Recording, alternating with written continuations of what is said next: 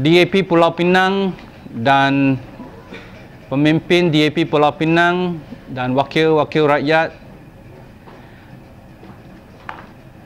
menyuarakan sokongan padu kepada Setiausaha Agong kita, Saudara Lim Guan Eng, sebagai Ketua Menteri Pulau Pinang, memberi sokongan kepada beliau menentang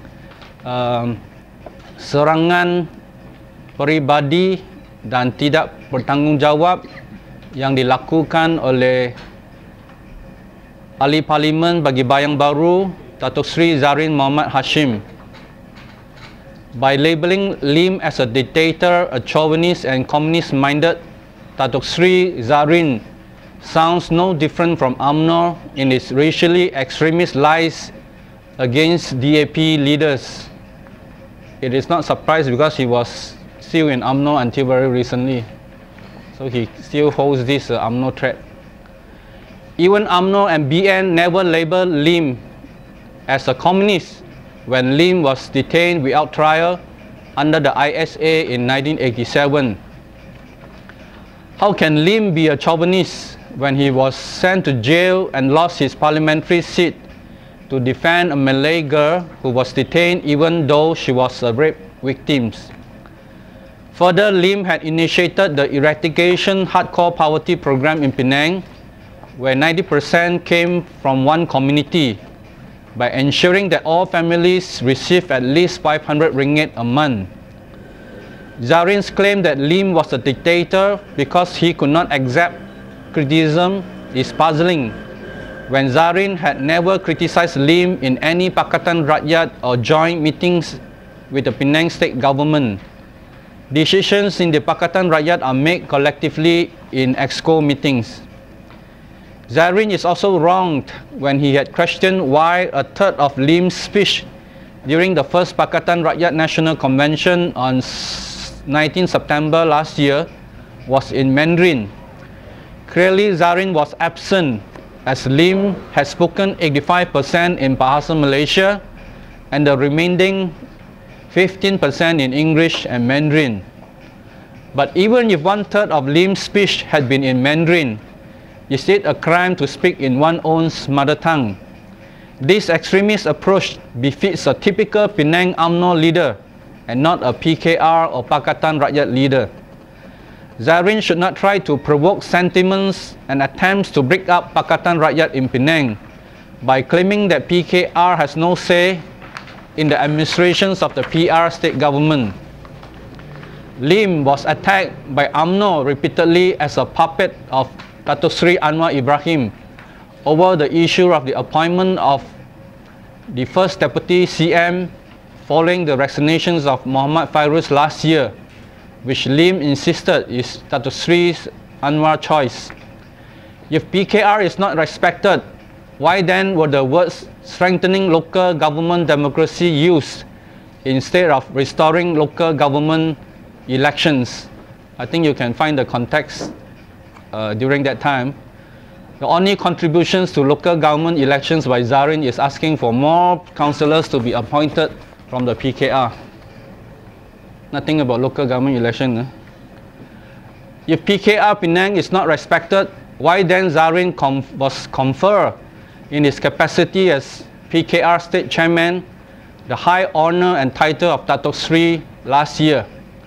No present DAP elected reps has been accorded such a high honour, or even the lesser Datukship or PKT. There is no doubt that Zahrain is politically frustrated over his removal as Penang PKR chairman. Further, Lim had informed me of Zahrain's frustrations with Lim for refusing to endorse Zahrain's decision last year as chairman of Island Golf Properties in awarding a tender for the privatized management of the Bkt Jambul Golf Club to a 2 ringgit company. As chairman of PDC, the Chief Minister had recommended that the Board of Directors overrule the award of tender and call for a fresh retender.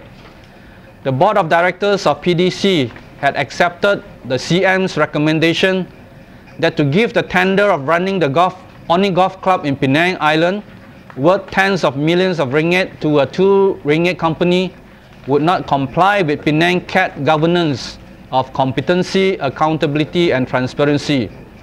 Giving contracts to a 2 ringgit company would make a mockery of change that Penangites voted for in the 2008 elections and make Penang Pakatan Rakyat no different from Barisan Nasional. By holding firm to CAT, the Penang state government has been able to turn a projected deficit of 35 million ringgit in the 2008 budget to a record surplus of 88 million ringgit. Penang is proud to be the first state to hold public open tenders of government projects and procurement contracts, and also conducting it through the internet or e-tender or e-perolehan. By sticking to CAT principles, Penang is the first state or federal government in Malaysia to gain praise from Transparency International.